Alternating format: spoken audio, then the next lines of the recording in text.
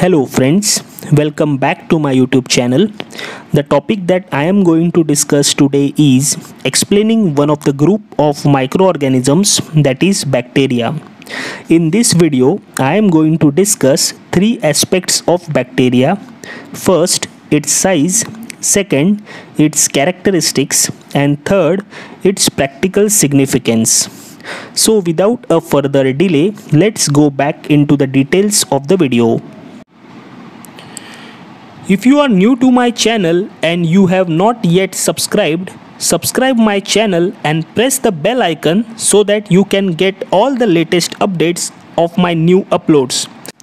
Before going into the details of one of the groups, that is bacteria, let us first understand what are the different groups of microorganisms first. They are first bacteria, second virus, third fungi, fourth algae, and fifth protozoa. But as discussed earlier, in this video I am going to discuss group bacteria.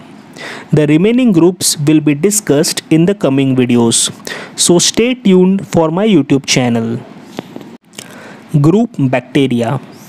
Size of the bacteria ranges from 0.5 to 1.5 micrometer. Now let us understand its major characteristics. They are prokaryotic, unicellular. They have simple internal structure. They grow on artificial lab media. Reproduction by asexual mode, characteristically by simple cell division.